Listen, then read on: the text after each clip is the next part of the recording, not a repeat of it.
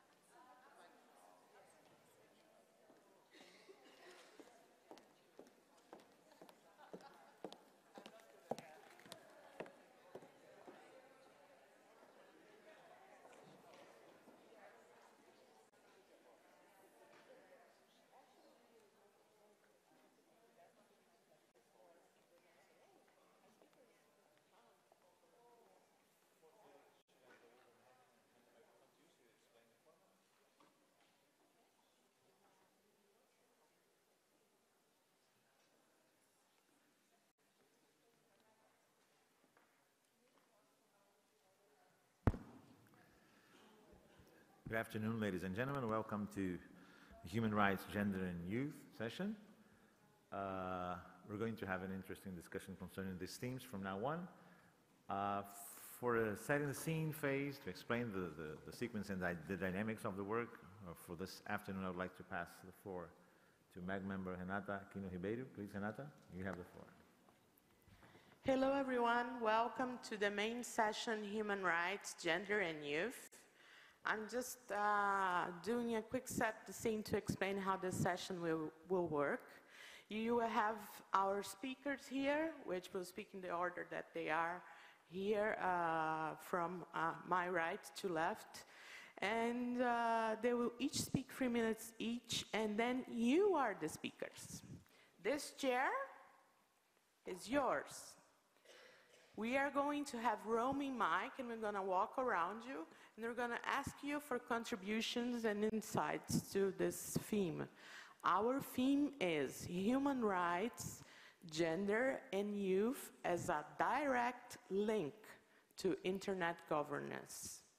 Okay? So I really hope you feel inspired to become a speaker today and join this amazing team, and we have a very fruitful discussion.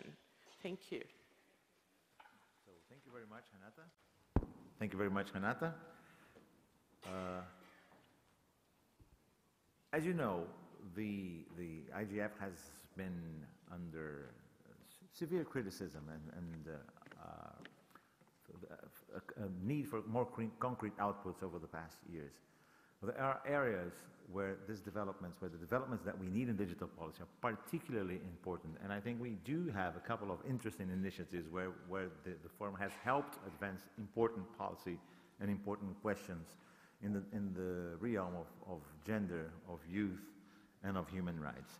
So in this session here, our speakers in their first rounds, they're going to address basically 3 of the questions that are proposed in the panel.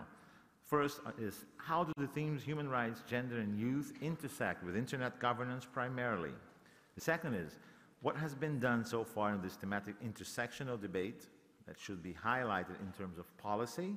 And the third item we're addressing is, what is urgently lacking in this thematic intersectional debate that should be formulated, publicized, or adopted as policy? Madeline, would you start? Thank you very much. You have the floor. Hi there, my name is Madeline McSherry, and I do public affairs for the High-Level Panel on Digital Cooperation, which is a new initiative started by the UN Secretary General that's been tasked with co-creating a series of policy recommendations in the digital space.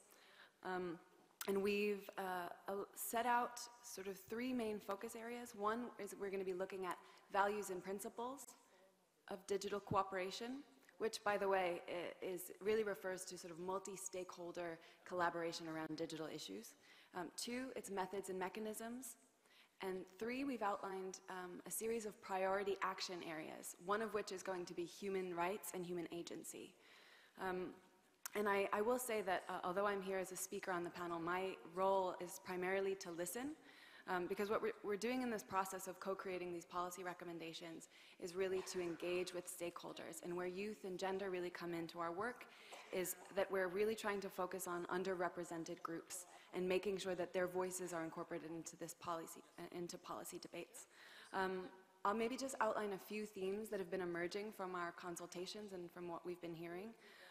One is to focus on human rights, but to really pay attention to human agency as well. So that means we might talk about things like access, but what's really important is that we ask, what kind of agency do we have to capitalize on that access? What kind of control do we have over the content we see, the way that we use digital technologies? 2, there's a clear avoidance of tech solutionism, wanting to make sure that we talk about how we can leverage tech for good, but understanding the nuances and limitations. And then 3, also a return to analog structures of the need of the protection of human rights, and really needing to kind of strengthen those to bear the digital load. So yeah, as I said, the important thing that I want to emphasize here is our outreach strategy and making sure that we're reaching out to underrepresented groups, making sure that women's voices that are traditionally marginalized are included, and engaging with young people as well. Thank you. Thank you very much. I think you're addressing by those dimensions the hardest issues in multi-stakeholderism in general and of the Internet Governance Forum in particular. So next, for this introductory talk, I'll call for the presence of John Carr. John is a researcher in child abuse, and please, you have the floor, John. Okay. So for those of you who weren't in the previous panel, or the previous meeting in this room, I'm representing ECPAT International, which is a global NGO based in Bangkok, in Thailand. We have member organizations in around 120 different countries on each of the continents. And from our title is End Child Pornography, Child Prostitution and Child Trafficking. So some of the issues that our member organizations are dealing with in different countries, different parts of the world, are, as you can imagine, some of the most sort of nitty-gritty and darker bits of some of the most horrible things that can happen to children anywhere, on or off the internet. And whilst obviously, therefore, child protection, child safety, the welfare of children are a predominant concern of ECPAT International and the work that our members do, it would be a mistake, and it's a mistake that's often made, to assume that therefore we see the internet only as a threat, only as a source of danger to children and young people. Quite the contrary. We see the tremendous positive possibilities that the technology can present to children, particularly children in underrepresented groups and marginal groups. This might be the only way in which, for example, they can access information about their rights, the only way in which they can assert those rights, gain information about health, opportunities, a whole range of things. So we absolutely get the positive dimension of what the internet can present to children and young people around the world. And we have as our kind of cornerstone, our touchstone, the UN Convention on the Rights of the Child. One of the, I think, the most widely adopted convention in the UN's history, or the most widely and most rapidly adopted convention in the UN's history. And that charter, for example, speaks unequivocally, unambiguously about children's rights to access information from whatever media or from whatever source, and also speaks about children's rights of assembly, rights of association, and children's rights to express themselves through whatever media might be available. And we regard those rights of children to be of paramount importance, not subordinate to, not distinct from, but of paramount importance. But of course, those rights only mean something if children can enjoy them meaningfully, and that's only possible if the environment is as safe as it possibly can be, which is why we do tend to focus some of our work on aspects of protectionism and so on. But we always strive to ensure that it's in balance, because you could protect children from every single potential risk in perpetuity by locking them in the living room and never letting them out of the house. That's an impractical and stupid approach, and we try to reflect this by bringing a sense of balance to the work that we do. Now, I just want to talk a little bit about the internet governance issue, because that's part of what this agenda is about. So just very quickly, I mean, you might have gathered from the description of the organization, ECPAT International, that some of our members are working in some very dangerous and difficult parts of the world, in some very dangerous and difficult situations. But let me talk about some of our members in Europe, for example. Some of our member organizations in Europe, every single penny, every single centime, dime, pound, whatever it might be, that they raise comes from the public. And when the public give this money to children's organizations, some of them get no money at all from government. When they get this money from members of the public, it's because members of the public want to help these organizations to help children. And some of our members, for example, are working almost exclusively with children in the refugee camps, children that have come out of Syria and the Middle East and so on to escape the war zones, who've come to, you know, over the Mediterranean. Many died in the attempt. They're now living in terrible conditions, in all kinds of danger, and so on. And so our member groups are raising money to go and work with those children in those camps. It's very, very hard to tell those organizations, well, actually, if you could just stop spending money on that sort of work and send John to Brazil or Australia or San Diego or wherever it might be to talk to Google and talk to Microsoft and talk to the United Nations about how the internet should be made better for children. It's just not, it just doesn't fly.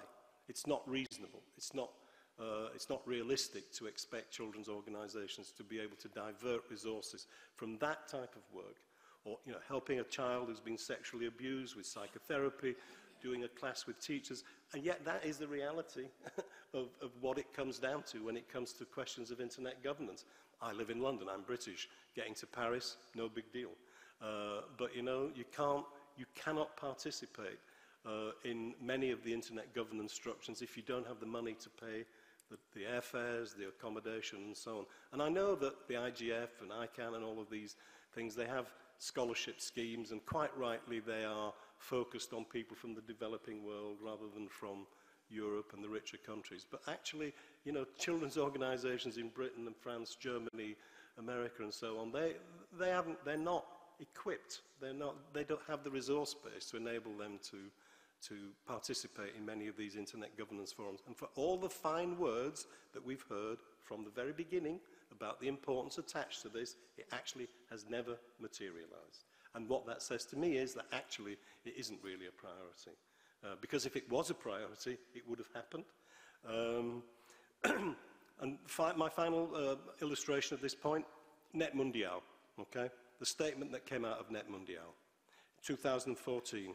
Now, if you remember, those of you who've been around the IGF long enough, there's normally one IGF a year, but in 2014 they had an extra one, and it was in Brazil, in Sao Paulo in Brazil. We had a budget to go to one IGF per year. We didn't have a budget to go to 2 IGFs, so we didn't go to Sao Paulo. We couldn't. We didn't have the money to go to Sao Paulo. The statement that came out of Net Mundial, everybody who I know's internet governance space says, fantastic statement. The best distillation, the best expression of internet governance principles ever to have emerged from human endeavor. Guess what? What is the one word that is missing from that statement? Child, or children, youth, young. None of those 4 words appear anywhere in the Net Mundial statement. Why?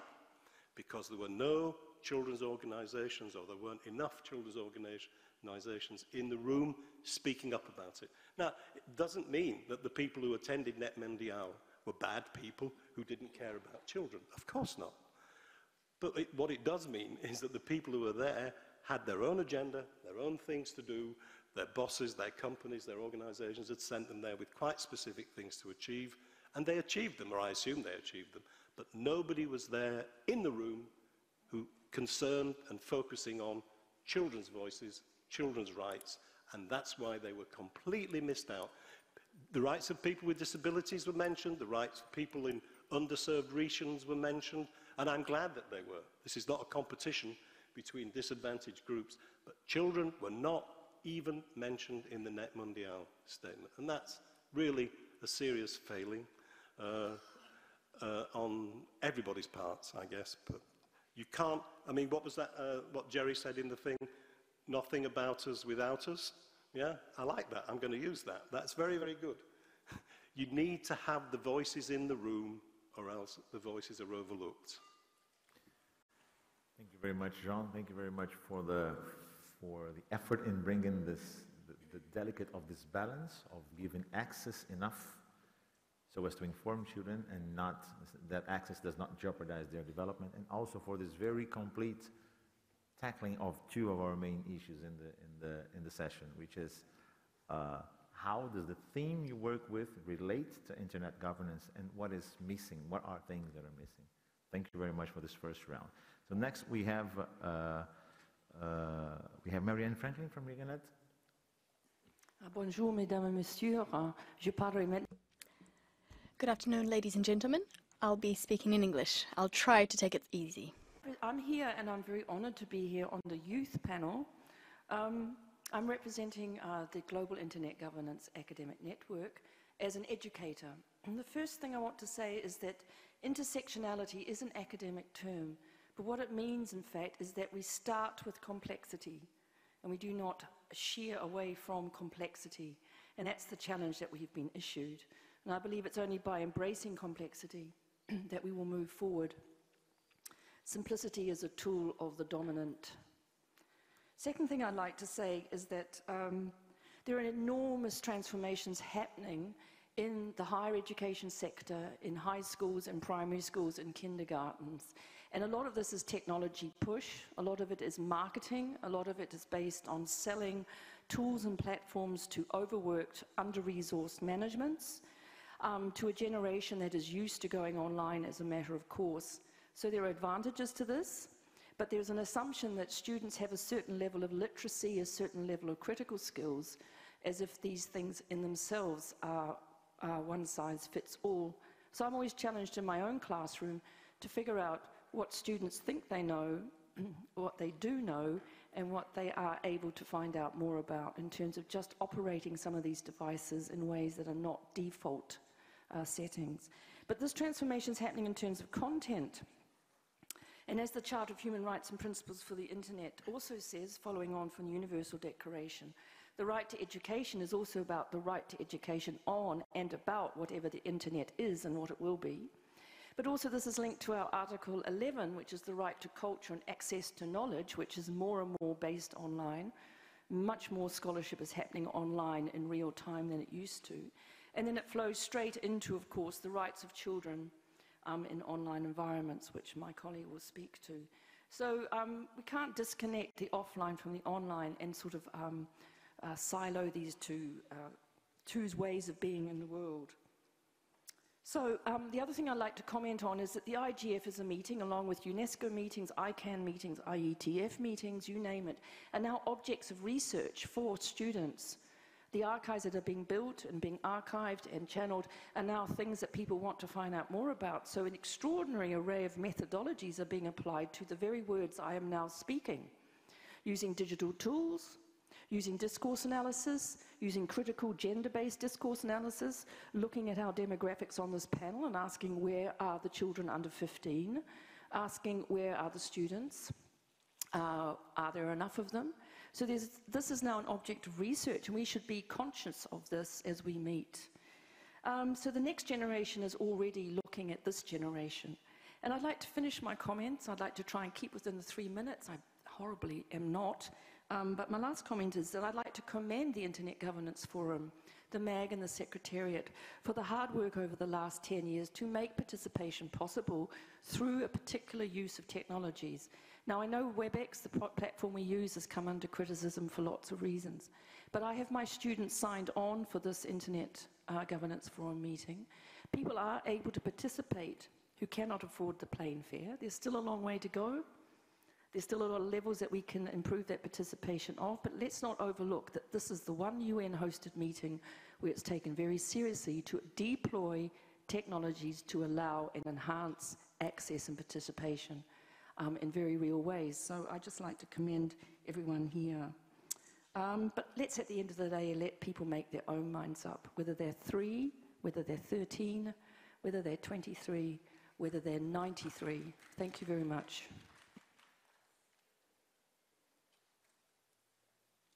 Very much, Marianne, for this strong inclusion message.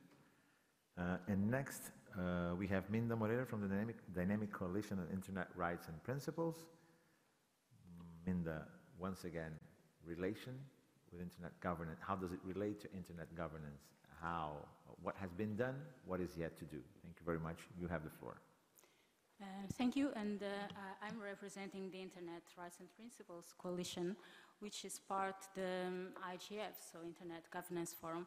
And this is an open network of individuals and organizations which are committed to make human rights and principles work for the online environment. Our main document, Marianne has referred, and is the Charter of Human Rights and Principles for the Internet, and was published in 2011 and is now translated into 10 languages, I think. Yes, 10 languages, including my own languages, which is Portuguese. We are pleased to see the Human Rights, Gender and Youth main session finally here at IGF. These are very important issues that our coalition and others within the IGF community have been discussing over the last decade. Gender equality and children and youth rights resonate directly as well with the work that we have been doing. And this takes me to a young person that I know called Eva. She can't read or write, and she can't count past 10 or 20.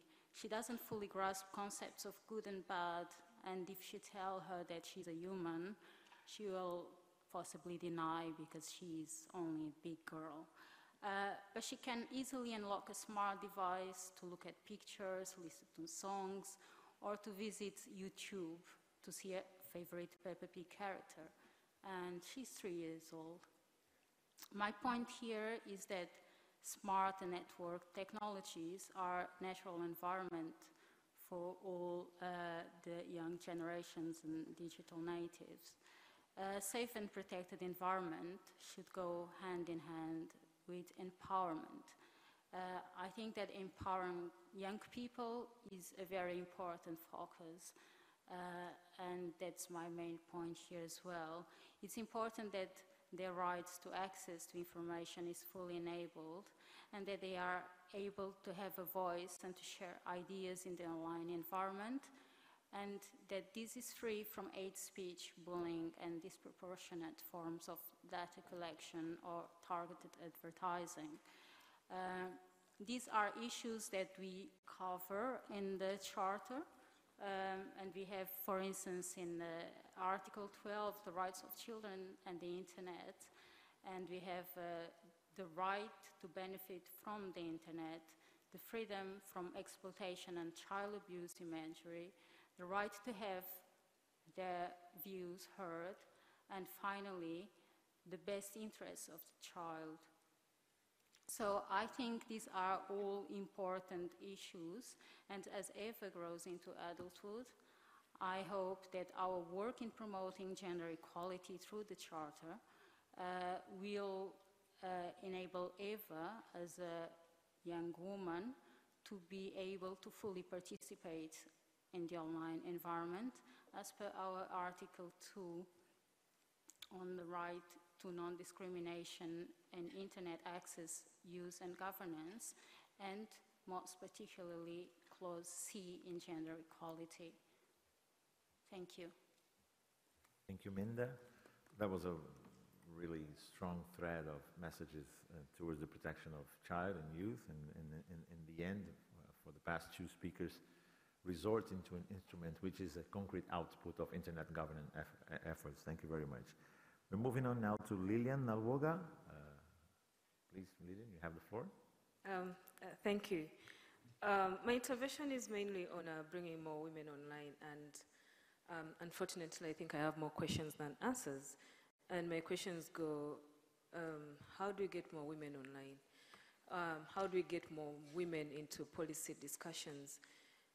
When I was before coming here, I received several requests from different session organizers to, recommend to them speakers, mainly speakers from maybe Africa, but gender, who can speak on issues of security and that sort of thing.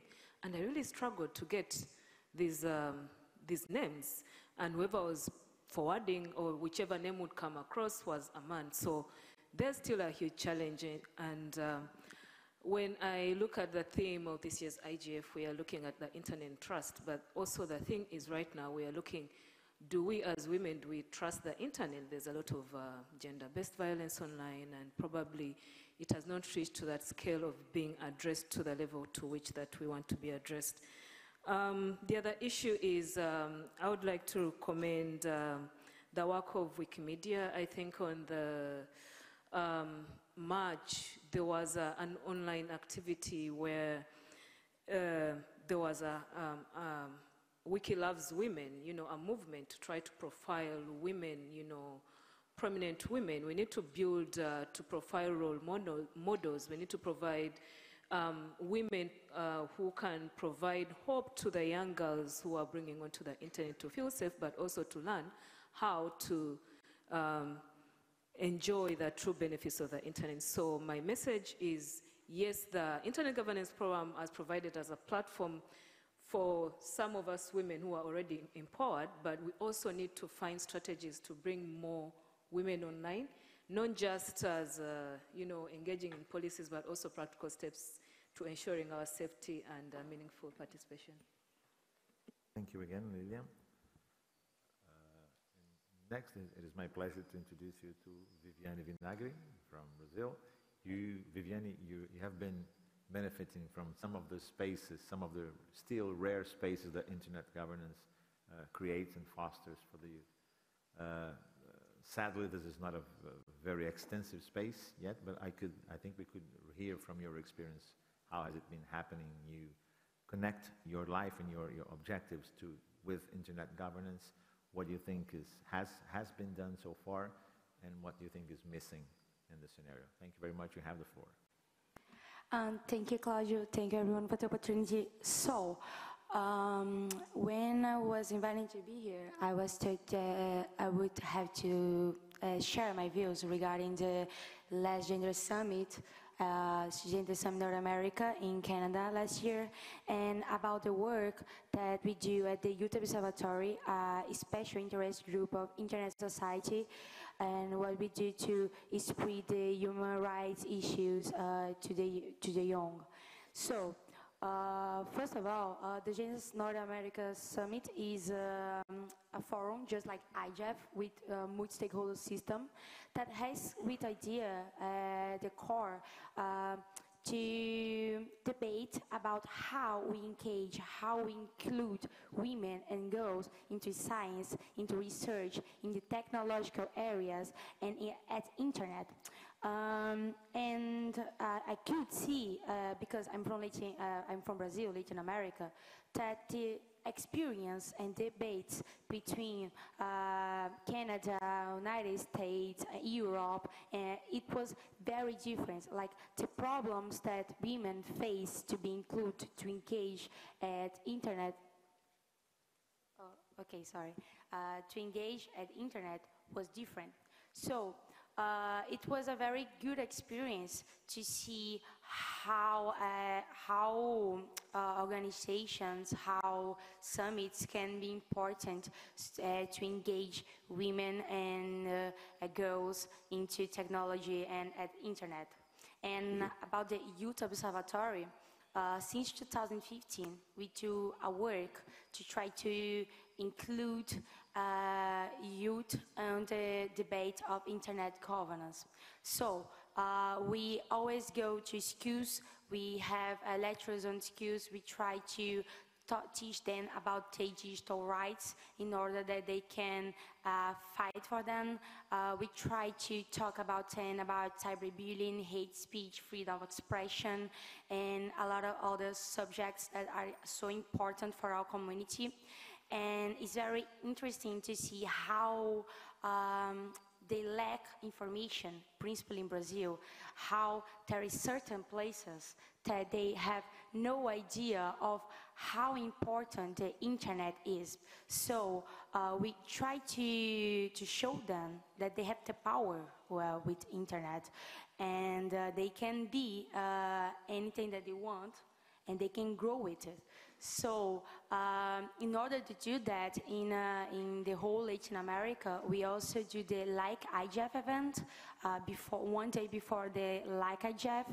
And right now we are spreading global. We are right now global, not only Latin America anymore.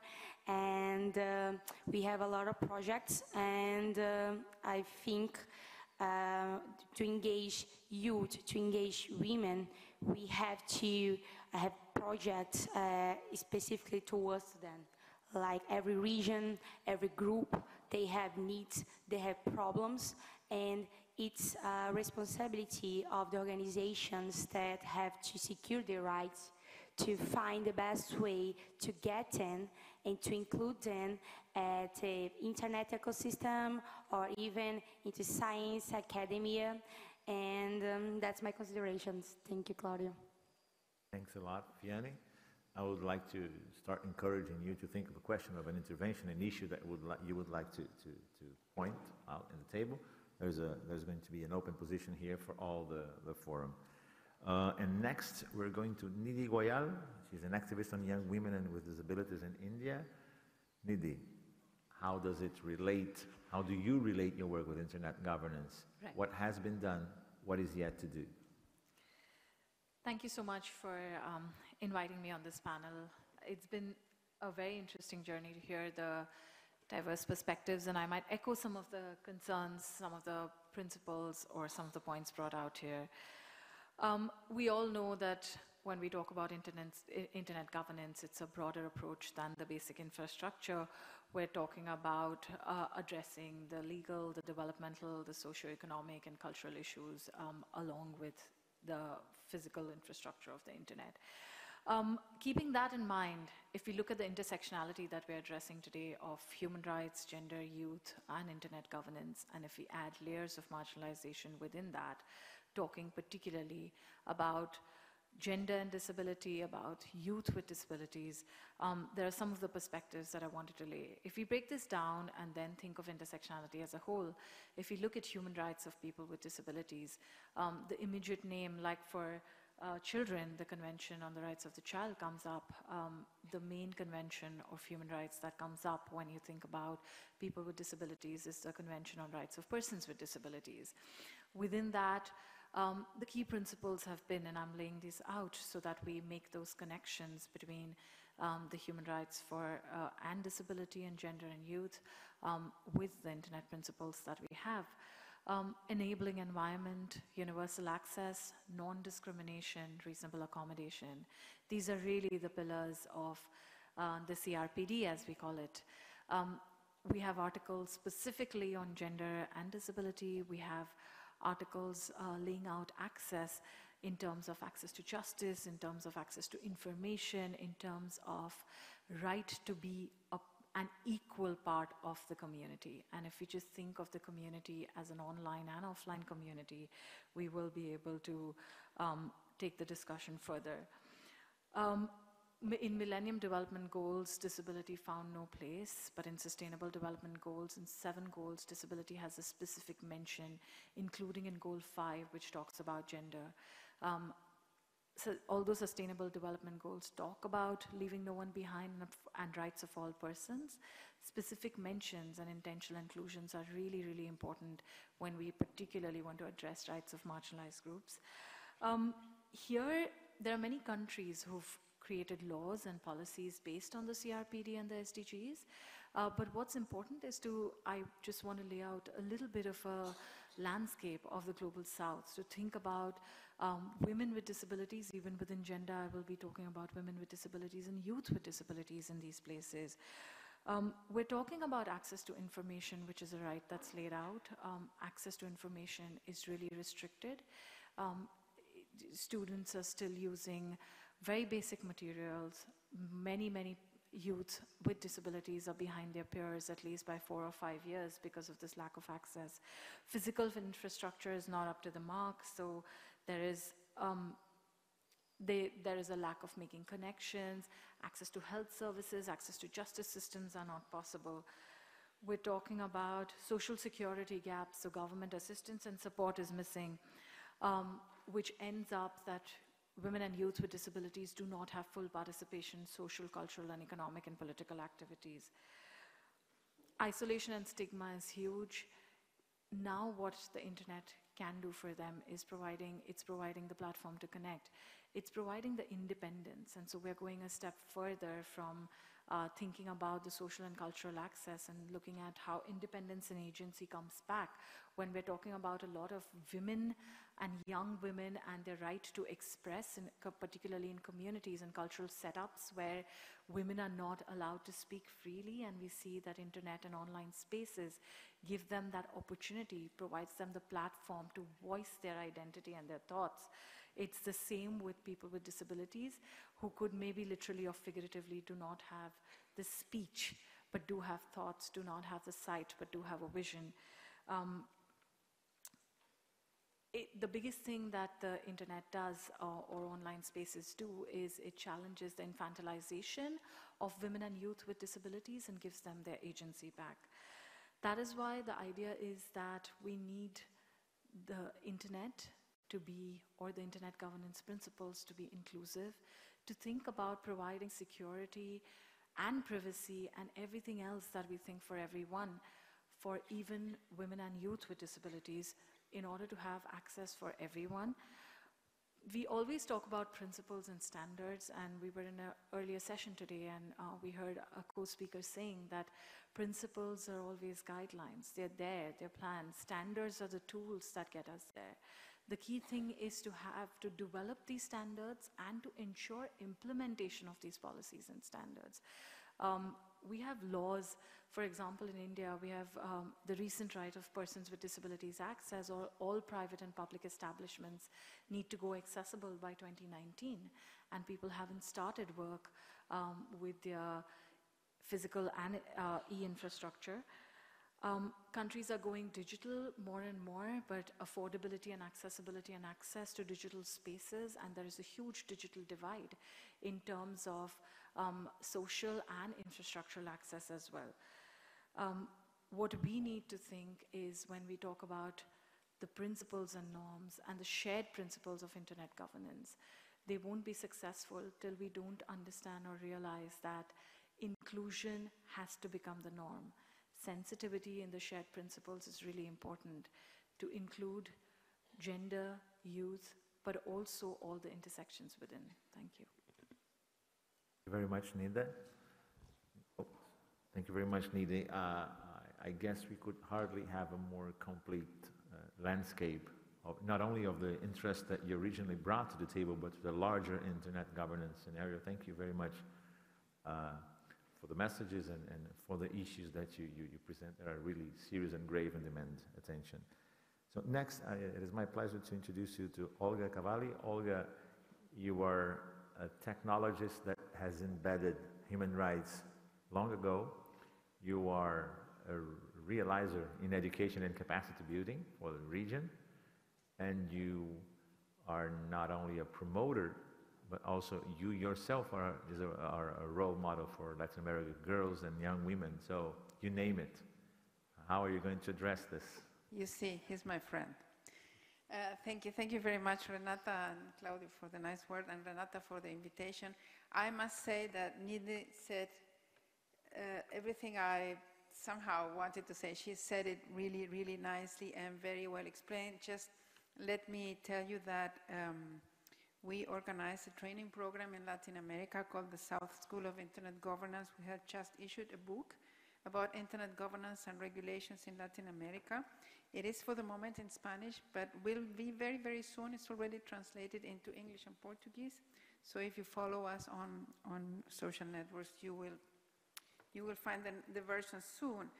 About your questions, I myself find mainly a positive impact of the internet in society in general. So there are negative aspects that some people are raising these days, but I think in general it's usually very, very positive.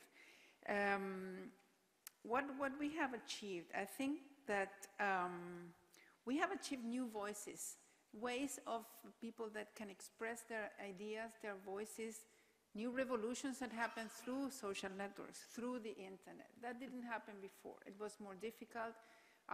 When I tell my students that I went to university and I had no internet, they look at me as, how did you do it? How did you communicate? How did you coordinate with your teacher? How did you coordinate with your mates?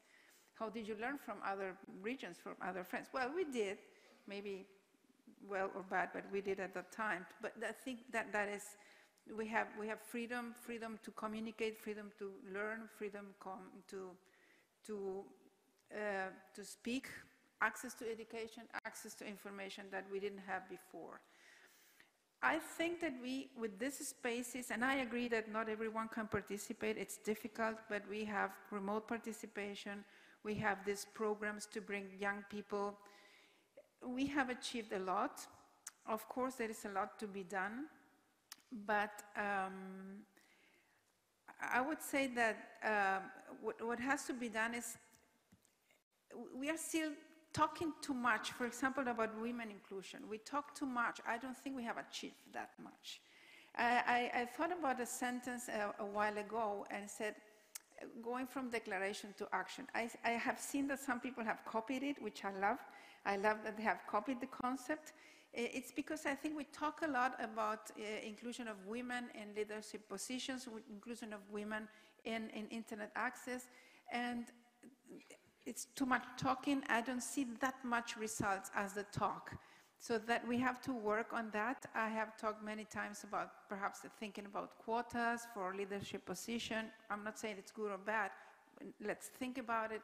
So we talk, we have new access, we have more visibility of this issue. That is true. So governments and regulators have that information brought from the internet, the networks, from the specialists. Now we still have a way forward to go, one step ahead, and go from declaration to action. And I would just like to mention about the age thing. We, in the school that we organized this year, we started with the Argentina School of Internet Governance. We had like 30 high school students. They were boys and girls about 17 years old. That was very nice. And I have not heard anybody talking about older people. The difficulties that older people have to access devices, software, platforms. That is worrying. My mom is 86. She's in Facebook, but she has some problems to access whatever we access at home. Thank you very much. Thank you, Olga, and thanks for one more example of a very interesting initiative. I believe Wataki has a remote intervention for us. Hello, everyone. My name is Wathagi Ndungu, and I'm the Vice President of Digital Grassroots. We're a youth initiative that works to increase digital citizenships in local communities, and we are in 36 countries at the moment. We have a booth at the IGF. Feel free to visit it. I am moderating the online interventions, and I would like to tell the online listeners who, if you're joining from different countries, feel free to join in when questions and comments are going on in the on-ground session. So we'd like to hear your insights. We want it to be as interactive as possible. Thank you. Thank you, Atak. Do you already have any remote? Do we already have any remote intervention, or can we open the mic? Do you already have anything? We can open the mic as they type. Oh, all right. Thank you. So, but it seems that we have already a first intervention here from the floor. Oh, we have one over there. Would you like to take a seat here? That's the spirit.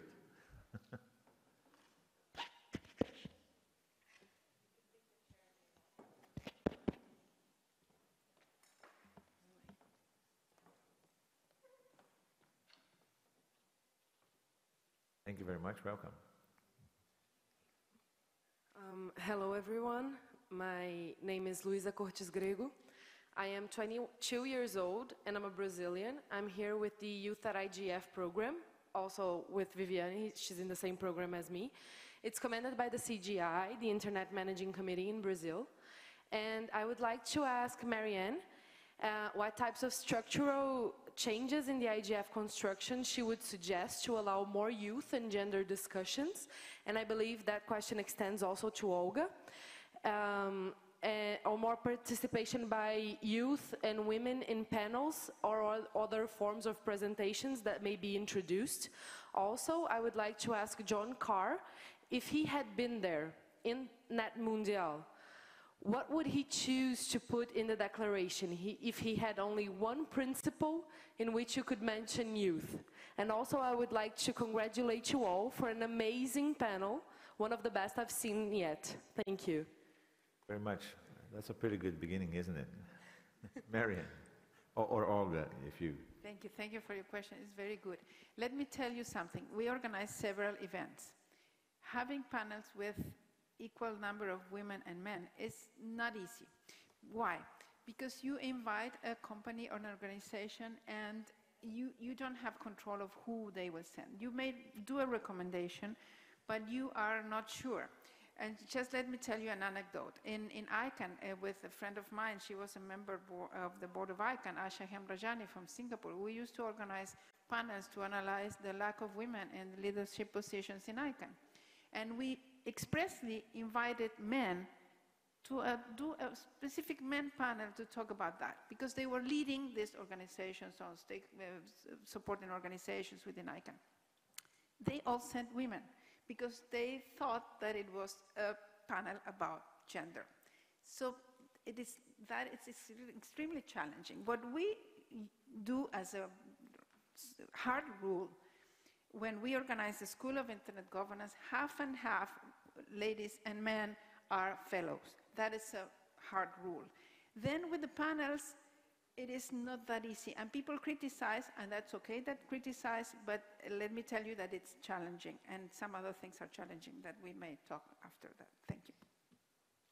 Marian, please. Oh yes, great question. I think the architecture of a room affects what happens, and we're in a very formal setting, a very historical formal setting. It's not necessarily hospitable, even though the 3-year-old Ava that we know here has managed very, very well. I think we need to allow children simply access.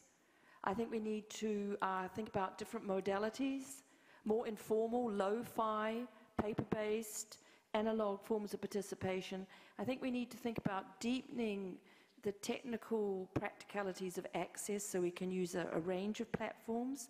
The knowledge is there to combine these technologies so that it's not related to just one particular large platform that can be hard to use.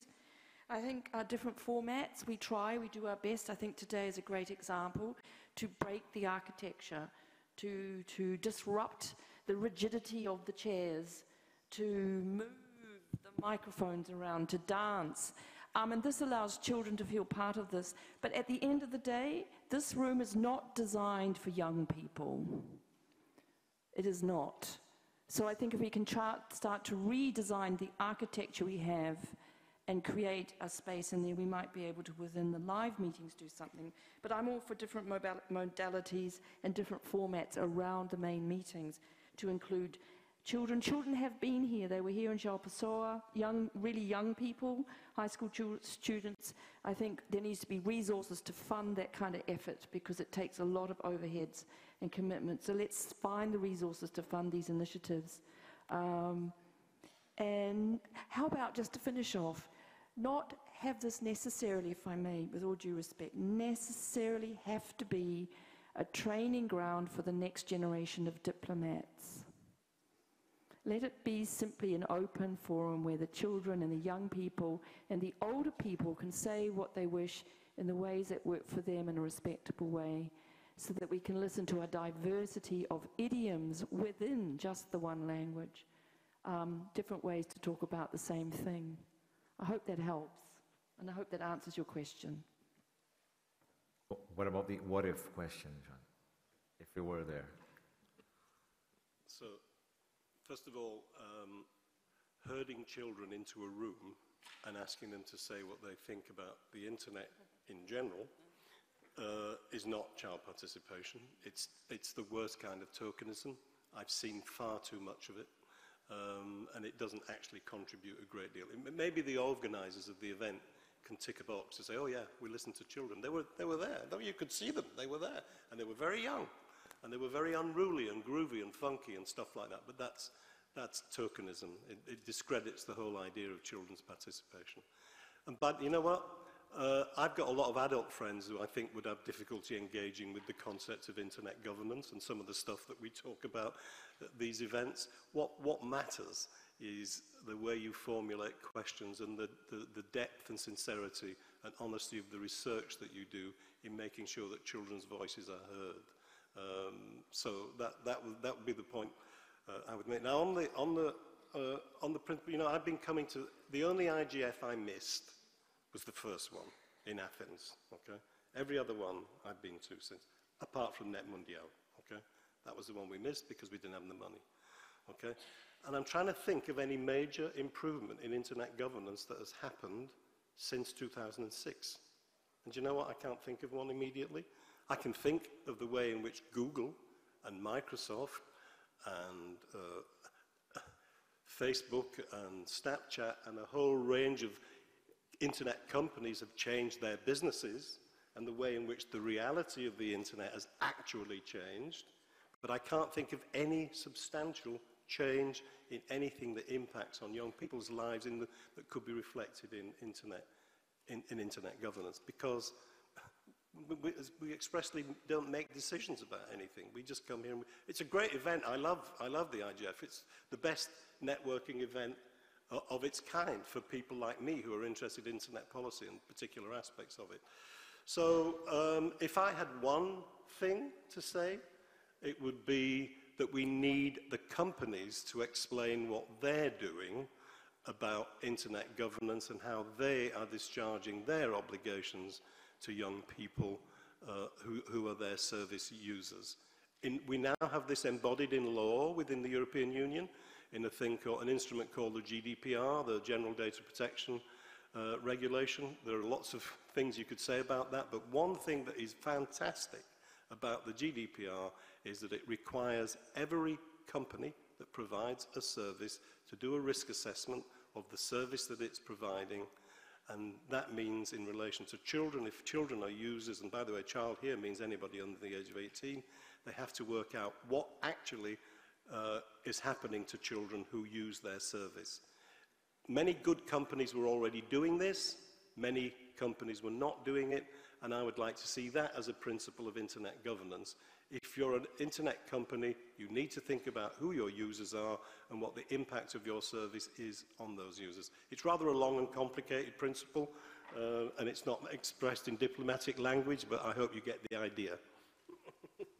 Thank you very much. We have one more intervention here from Jerry Ellis. Thank you, Jerry. Hello. Hi, Jerry Ellis here. I'll speak from the seat here, if that's okay. I'm here at IGF representing the Dynamic Coalition on Accessibility and Disability, but it seems that I was only asked 5 minutes before the session to speak. I'll just talk on my own behalf. Nindi said a lot of things that I would like to say, but maybe I want to talk a little bit about disability from a different point of view and how we got to a human rights approach. I myself am blind. It's appropriate because we're only 2 days beyond the 100th centenary of the signing of the armistice, which took place just outside Paris. And at the end of the First World War, the United Nations was set up. The first meetings were in Paris. The treaty was signed just outside of Paris. The first Congress took place in Paris before the headquarters moved to Geneva. And of course, its biggest first output was the Universal Declarations of Rights, and I think a lot of our rights run from that. But if you look at the way that disability was seen in the early days, the World Health Organization held sway, and they had a view of disability that we were sick and we needed to be fixed. We were broken and needed to be fixed. So the international the way that the WHO talked about disability was very much a medical model. As we came through the International Year of Disability in the early 80s, through the decade of disabilities from 83 to 82 and movements on, we started to get this separation of people with disabilities and their own impairments, and my impairment is I'm blind, and their interaction with their environment. And they still use the word handicap a lot, but it grew. And it came to full fruition in the UN Convention on the Rights of Persons with Disabilities that we've already heard about in 2006, where there are 50 articles. And it talked about impairment being the person's own disability, or impairment, if you like, medical situation, or whatever it is that causes what we would traditionally see as disability. But disability is seen as the environment's failure to meet those needs. And that's a very important distinction. And I keep telling a story which I don't have time to tell here. But what I wanted to get to the point of was the solutions and the way that people with disabilities come up with solutions. People with disabilities often have a double disadvantage. Like, for instance, we heard about WebEx. And you said that people couldn't afford to fly here, but they were given WebEx and they could contribute. Blind people couldn't because the WebEx interface is inaccessible. And I know I tried to present before last year using WebEx and I couldn't because the interface wasn't accessible. And the only way a blind person could contribute to our workshop earlier today was when a sighted person sat beside him. And the same is true of education. In the poorer countries, maybe you'll find that the paper-based systems for doing education is not accessible to some people. The chalk and blackboard, which I'm sure are still used in some places, may not be accessible. Even if it's using technology, the technology itself may not be accessible, or the train or bus that they're using. So even if education comes to the rest of society, people with disabilities are often still excluded. So we come up with solutions, and the main one that I've been mentioning today is universal design. Universal design is an approach that says we try to accommodate the needs of most. It's not a one solution fits all. It's a one solution fits one, where you try to say that you make systems adaptable to the needs of the person. And an example, and this is my last point, an example that we were given today was subtitling. Now, if you think of subtitling for our meeting here today, there's 11 other meetings going on. So you could, if you wanted to, go home tonight and read all the other meetings that you weren't able to attend. We were talking to a professor today who spoke at our conference who said that they've now taken subtitles from the 12 previous IGFs and done data mining to see how often was gender mentioned, how often was disability mentioned, and using a whole load of different ways of getting information. So I'll leave it at that. Our solutions are not just for people with disabilities. Accessibility is just good design. Thank you, Jerry. I'm sorry to interrupt, and the theme certainly needed a little bit more of expanding, but I think it's time for us to try and go for the remote queue with Katarina, I suppose, or if Katarina is not ready, with Shahul. Can you please? Eileen from Portugal is asking a question. Eileen is from Digital Grassroots, and she wants to ask about the GDPR. She wants to ask if you think that all companies will eventually implement it, and if it's the best solution to protect the privacy of data users. Can anyone in the panel take it? Sorry? Yes, I was thinking about the people from the queue who can bring them in. Oh, she didn't join the queue. Okay. Yeah, I was hoping Katarina, if she is still there and available, or Shahul, to bring in their views. Adama, there's a question and intervention online through WebEx. I'm just going to read a question.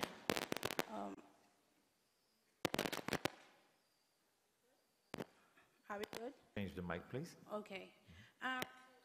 Intervention from online, from Watagi, Kenya. He wants to know, the question is to all. He wants to know, what do you think needs to be done to improve access for the older people online? What needs to change to improve this? Are there human rights they are missing out on, such as rights to access information due not to being able to use the internet fully? Right. I'll pass the question to the panel. I will kindly ask you to keep your answers as interventions as short and as brief as possible so you can get more participation. Thank you very much. Thank you. Different generations of technology should remain on the market, very simply. The stuff you're used to using now, you will be used to using when you're 80. And that stuff will look old to the children in whatever many. So we need a range of retro, modern, easy-to-use, disability and accessibility coded.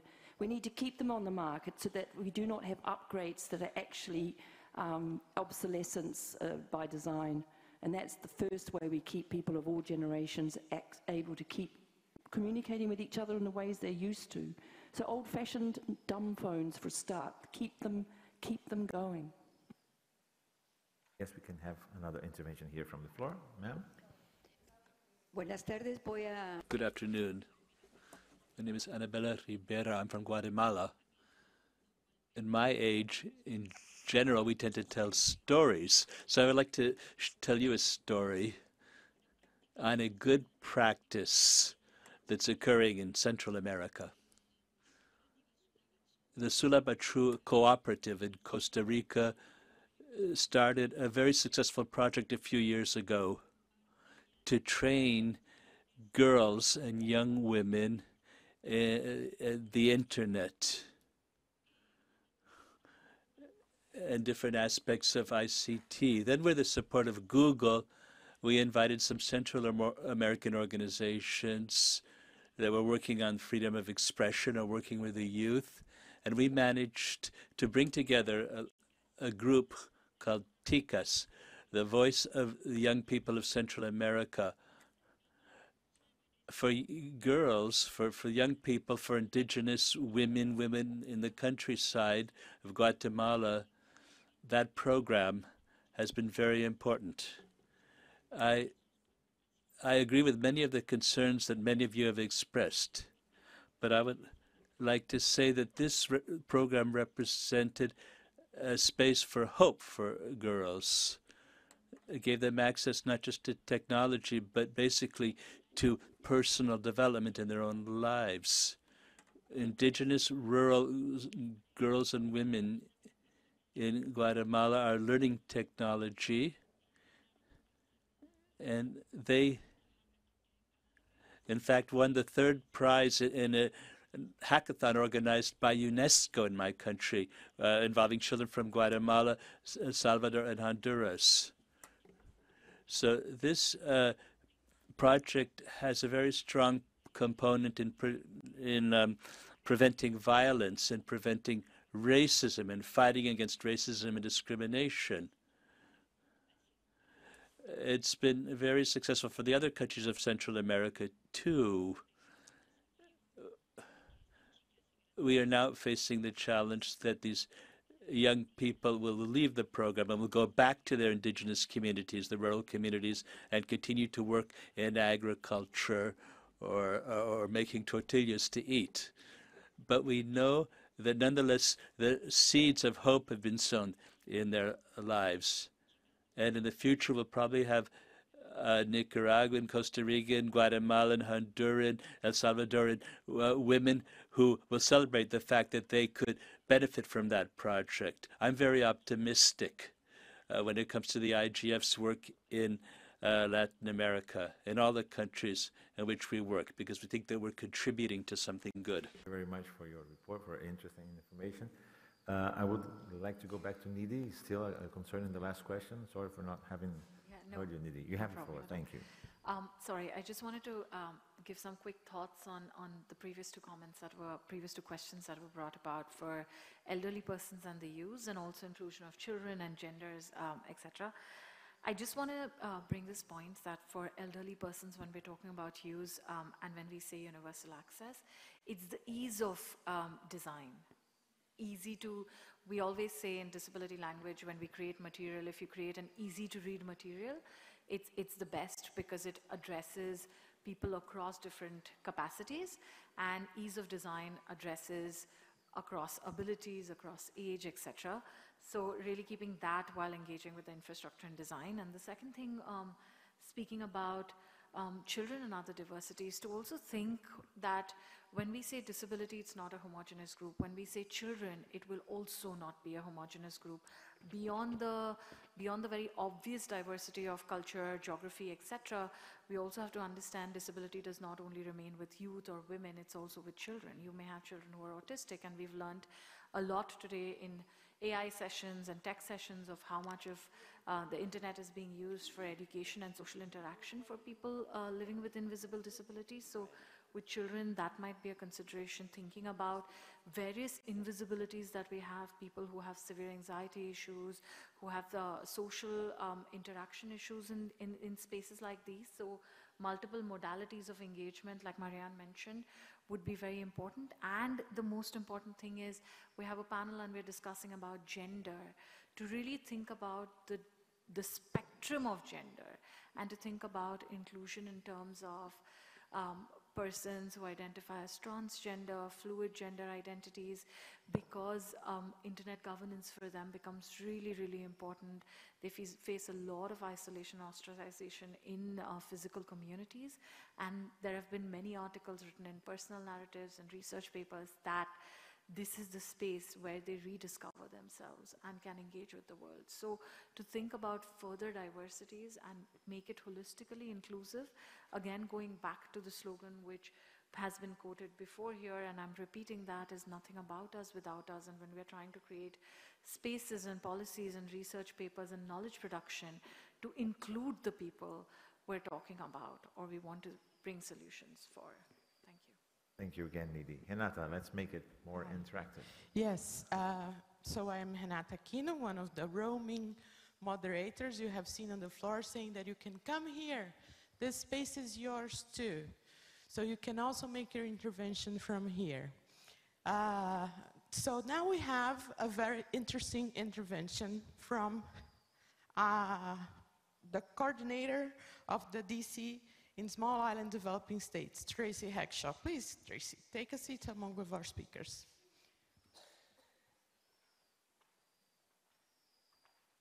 And I also remember everyone who's on queue. I'll come pick you up in a second. If you want to do the intervention there, it's fine, but you also can come here on the stage. Thank you.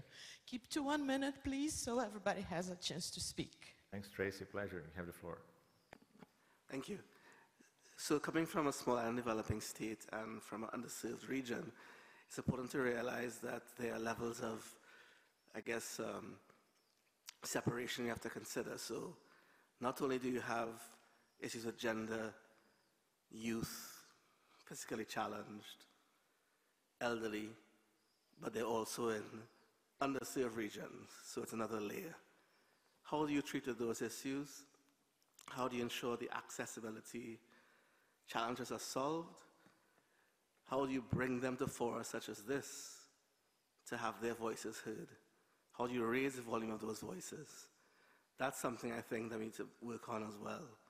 So it's not only about the gender, youth, physically challenged broadly, but also that other layer in isolated regions, in rural areas and so on. So I want to make that point and have that addressed in some way.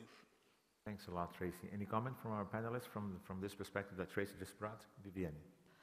Actually, I had a thing to say about the last intervention. When I think about gender inclusion, about youth inclusion, I think about two projects. About gender, it reminds me of the project of DNS Women, where it helps women to work with DNS in order to they have the right and have jobs and everything. And in terms of inclusion of youth, it reminds me of the Shepperton project made by Internet Society last year, where we from the Youth Observatory, among other organizations of ISOC chapters, we did a lot of training of inclusion in projects just like describe that, in order that we can recuperate children and the youth and try to include them and engage them in internet governance, internet relation issues. And I think also, in order to we have a better inclusion in the ecosystem,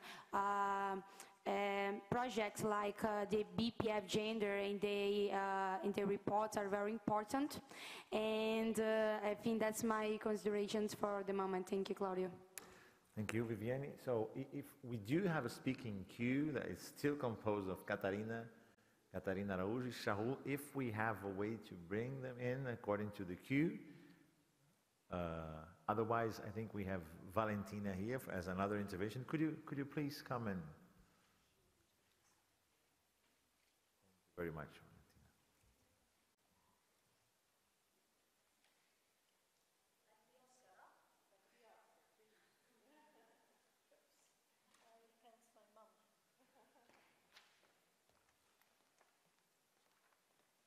Thanks a lot. You have the floor. Okay, 1 minute of power. Okay, so I got inspired by the color. Maybe it's purple, blue, green. So I thought queer. I think, and if human rights, gender and youth, for me was difficult to crack. For a moment I fear was the usual container. But there is a thing that I love about the internet, and is the freedom of experimenting and discovering your own identity or identities. And sexuality, it's about this. And if we talk about youth, it's a moment of experimentation, of fluidity. And it's really important. And so, who we really want to have here? Because it's not talking, it's also when at the beginning people were asking for women from the global south, was not a token. But are we able to offer the space for all diversity to play and to call and to say? Are we going to out those people? Because the internet is also a place where diversity is punished, but it's a place of pleasure. And I think we need to remind this to each and every one. So I think that if we talk about human rights, yes, they should define everything, but we really need to articulate diversity. And when we talk about youth and less young, it's really about all the colors that we want to bring in all the differences. And it's not about empowerment, it's about giving power. This power. This is power. The power to speak, the power I can hold, I can continue to talk. This is power. And then there is self-discipline and solidarity. Thanks a lot. Thank you very much, Valentina. I would ask the panel for a... Thank you very much. Take that relevant remark into consideration, so that, because it might not seem that the time has passed, but we only have over 10 minutes until the end of the session. So I'd like to hear from another friend, and then we'll pass to another comment concerning this too. Our fellow, one other, and then that's all the time we have. Thank you very much. You have the floor. Can you help her, please? Hi, thank you. My name is Nicole Pitter-Patterson. I'm with She Leads It in the Caribbean, and also Women's Economic Imperative, an international NGO focused on women's issues. What I'd like to point out is that I've heard a lot here this week on a lot of initiatives that are taking place in the gender space with ICTs. I was very happy, and one of the reasons I'm down here also too is so I can find the lady from, I think it was Guatemala, who was speaking a while ago about the initiative that they're doing in Central America, because that's the very type of thing we're trying to do. We've done it 2 years so far, Girls in ICT Day Caribbean Hackathon, reaching 1,150 girls in 5 countries. However, what we want to do is take advantage of best practices. I also attended the Best Practices Forum earlier today. So what I'd like to put forward is, if there's an opportunity that through IGF and through sessions such as this, that we can have an interactive platform that shares actual information on different initiatives that are taking place, so that we can make those connections and get to the end result that we want for SDG 5 faster. Thank you very much. There's a Thanks. pretty straightforward call for action. I thank you. Sebastian, would you give us the pleasure of finalizing our interventions? Merci beaucoup. Thank you very much. Sébastien Bachelet. I'm an activist working on diversity. The rest of the work I do is not very relevant for today's session. I didn't prepare a statement, but I did want to make a couple of points in light of what we heard today. Of course, the room we're in today is not fit for purpose. We're trying to include young people, youngsters, men, women, older persons. It's not tailored to our purposes. So if one day we decide to reflect on how we can improve the IGF, it might be to stop convening the forum in rooms which are not fit for purpose, and this will make our exchanges much more fluid. That's the first thing.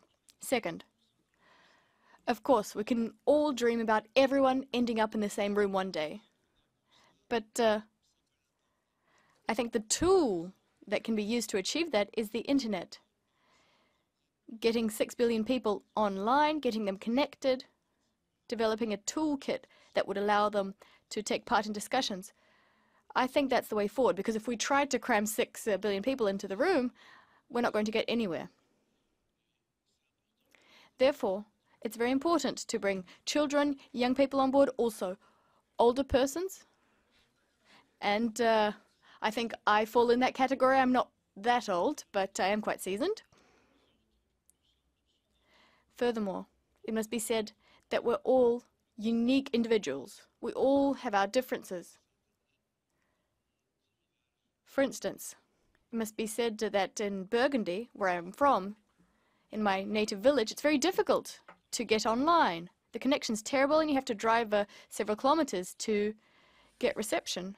It's not just a developing country issue. It also affects some parts of France. So we're all very diverse and we need to pool that diversity to come up with collective solutions. But we're not going to cram 6 billion people into the room. Thank you very much to all of the panelists and all participants today. Welcome to France. Once again, interesting call for actions. We had Heather Horbling listed but she, as a speaker, but she unfortunately had connectivity issues.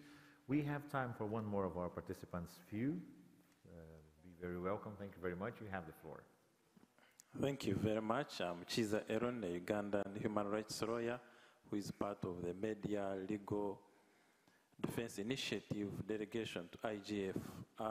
My concern could be twofold. One, it's good and easy talking about youth participation within the context of peace, but we have people, youth, women and children who are locked up in war in Yemen, in Miami, in Somalia, in the Congo, DRC, and in other war regions. What strategy does IGF have for them? What is their place in all this internet governance? So we must address that situation and ensure that we use these internet resources to solve the war, to expose abuses that are against women, children who bear most of the brunt of this. Closer to what we are discussing now, there is a lot of shutdowns that go on. Increasingly in Africa, in my own country, there is a tax that is on the necks of social media users, and the worst affected are the youth and, of course, the women. And we need to have recommendations and engagement and communication with policymakers, especially governments that are returning to taxes, to laws, and other seemingly legal maneuvers against freedom of expression, especially online freedom of expression. I think those are some of the things I would want IGF to discuss, because I know we are remaining with a few minutes. How can we discuss them? There's a very serious issue. On the internet shutdowns, I can understand that the IGF has been discussing at least reporting the latest developments. I'm not so sure about best practice about those. And the first problem you mentioned mounts on a series of other serious issues that we have. Thank you very much for your participation. Our time, in fact, has finished, but we are going to go through our panelists again for a last round of closing remarks. And thank you very much for your patience and for your rich participation. Madeleine. I just wanted to say thank you for everyone who's spoken, whether or not you've been up here or down in the audience. This has been very helpful. I've been taking copious notes. And one of the things that I just wanted to point out that I really appreciate, and I think that this conversation has brought in a lot of nuance to a lot of these conversations that's often lacking from a lot of the sort of mainstream narratives on these topics. And I think that's really important. And just something as simple as, one of my colleagues up here bringing up the idea of when we're talking about sort of the protection of rights for women and children, being sure, that we're not infantilizing them at the same time. Bringing this kind of nuance to these conversations is critical. And so I would just say thank you for everyone who's brought that level of nuance. And let's keep that in mind as well, that these issues are not binary, they're not simple, and it's really important to to allow for that kind of complexity. When we talk, for instance, for the right to education, it's also the right to education that will prepare the next generation for the digital age. So it's not just, you know, these rights to access to education, but really taking that step further and asking those difficult questions. Thank you. Very much, Madeleine. John? Yeah, well, there's one thing I would like to mention, and just as a preface, I have never voted Conservative in my life, and I cannot imagine any circumstances in which I would, but a Conservative Prime Minister initiated a review into what he called the commercialisation and sexualisation of childhood. It was carried out by a very distinguished scholar, Reg Bailey. And I think if you get a chance to look at it, Google it and have a look at that report, because what that documented in a very serious way, and it was well received, critically received in lots of quarters, was the way in which aspects of what the internet has brought to the modern world are undermining, particularly the self-confidence of young girls, and creating certain sorts of ideas and images about what the perfect girl looks like, and so on, particularly, and being projected again and repeated through social media and so on. And so we need to think about that aspect of what the internet is doing and think about responses to it. One of the things that flowed in part from that report, for example, is that we, in the United Kingdom, we're going to try to restrict access to legal adult pornography only to adults, so that at least children, and by this I'm including a group that it's very, very difficult to imagine participating in internet governance conversations, 7-year-olds, 8-year-olds, and so on, in particular trying to limit the possibility of very young children being exposed to images on the internet which cannot possibly be doing them any good, and certainly cannot possibly be helping them to shape their idea about what sex, relationships, and so on are about. And I mention it because if you haven't heard of that report before, commercialization and sexualization of childhood, it would be an interesting thing maybe for you to have a look at. Thank you, John, for the reference, for the thoughts. Thank you very much. Two things. I'd like to just note that 65 million people are displaced through climate change and civil strife, military interventions, namely war. The most important non-food item for many of those displaced persons is their phone. The second thing I would like to, and that phone is often taken away from them when they reach a particular destination point. I'll let you think about that. Secondly, when we're talking about diversity, let's get beyond diversity. Let's keep working on the demographic diversity, but could we also add diversity of technologies, diversity of platforms, diversity of application across different generations, so that there are many, many sorts of technological applications, platforms, tools that allow people to interact in different ways. Because the market concentration of access, design, terms of use is becoming quite alarming, and it is completely countering any understanding of diversity in a techno-cultural understanding, which is what the internet, quote unquote, is supposed to be. Thank you. Thanks once again, Marianne, for sharing your experience. Minda? Thank you. I would just would like to finish my intervention by saying that at Internet Rights and Principles Coalition, we think that we have a lot of work to do, and we will continue to work to ensure that human rights frameworks are applied to the existing and emerging technologies by design. I think this would enable all the conversations that we have been having here on gender and youth, such as gender equality, the right to access in the internet, the right to non-discrimination in the internet access, use and governance, and it would also enable everyone to have their voices heard. Very much, Thank you.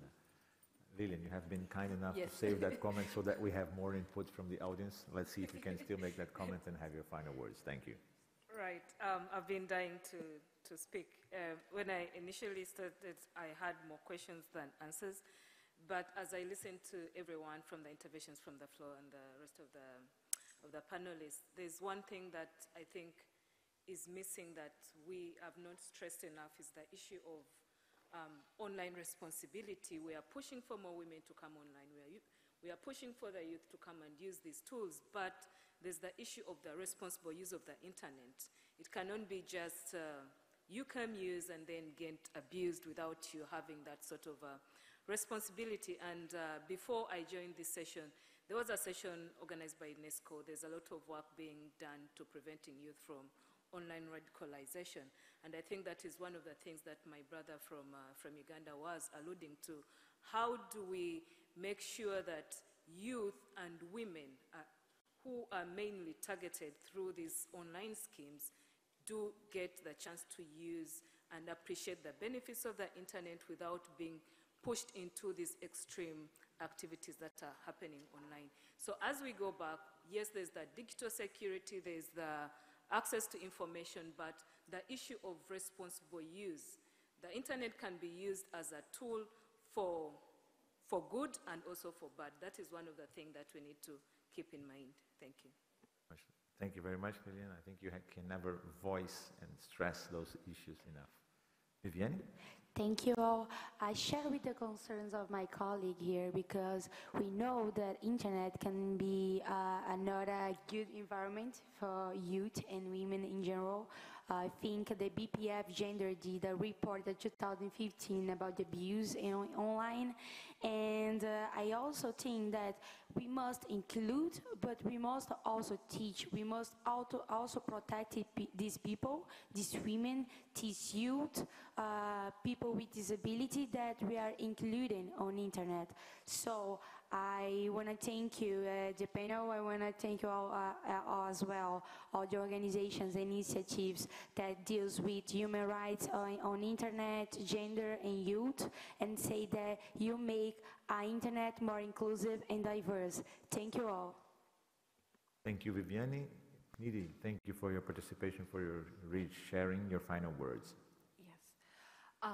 Thank you, everyone. It was really a thought-stimulating discussion here.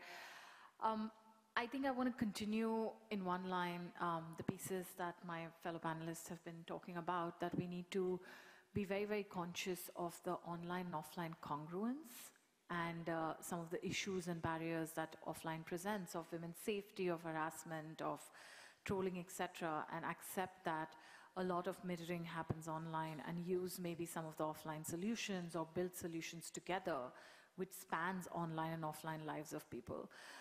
The second thing, and I want to leave it at a slightly positive note, is that for many of us, for youth, for women, for people with disabilities, for queer persons, with a lot of diversity, internet has been a site for liberation, of freedom, site of really having a voice, of amplifying voices. And I think that's a very positive experience that someone can have. For many, many, it is a site where enabling environment is created, where people can exist and be and grow. That is why for us to have inclusive frameworks and principles and shared principles becomes even more important, because when an enabling feature becomes a barrier, a site of so many positivities, if we face barriers or problems or access issues within these, you feel like the world is moving forward and you're stepping back. So again, that inclusion should be the norm and not just, and shared principles have to be through nothing about us without us. Thank you.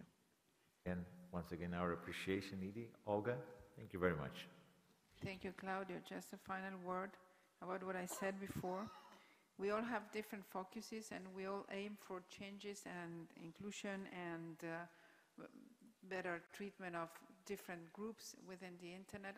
As I said, I'm very positive. I think, as Nidhi said, I think internet has been a great tool for our life and our freedom. I would repeat what I said before. If we have an idea, let's move from declaration to action. When we knew 10 years ago that there were few people from Latin America participating in internet governance, we thought about the school. The school has trained more than 3,000 face-to-face fellows and thousands more remote. When we thought there was no book about internet governance in Latin America, we did the book. So let's move from the declaration to action. If you're doing something, try to enhance it, try to it bigger, or if you think there's something to be done, go for it. Thank you. Thank you once again, all the panelists. I thank you. I understand that there were still a couple of hands raised. As the theme mounts and as the discussion builds, things get more interesting. Unfortunately, we still have the constraints of time. But anyway, thank you very much for your time, for your patience, for your engagement. And I want to, on a final note, ask everyone to come up the stage if you want to take a picture here with our speakers, because this is our idea of the IGF, an IGF that you truly participate, that you are part of setting the stage, you are part of setting the agenda. So if you want, please come, everyone. Let's take a picture of all the audience. And thanks for our remote speakers, our MEG organizers, please. Come. And I'm sorry for those who didn't get a chance to do an intervention, but we still have this moment crystallized here with everyone who joined us and wants to come on stage. Gonna give a couple of minutes or so for those who are on the back as well.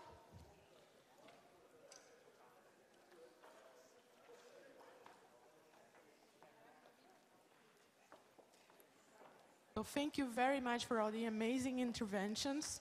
Please join our speakers. And once more, sorry for the remote participants that had connectivity issues and our remote presenter as well.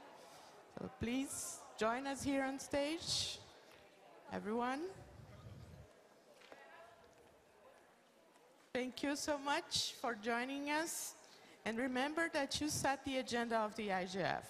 If you like this format, remember to discuss it on our taking stock session, yeah? Is it important for us to have more interactivity in the sessions? So join us, please. I'm going to give a few more seconds just for everybody to arrive. And get ready to take your picture.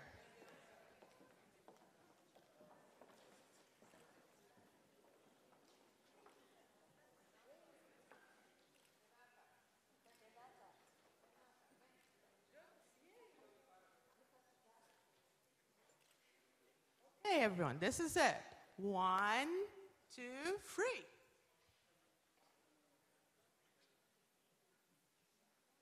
Now, IGF, come on. Yay, IGF. Thank you very much. Thank you, everyone.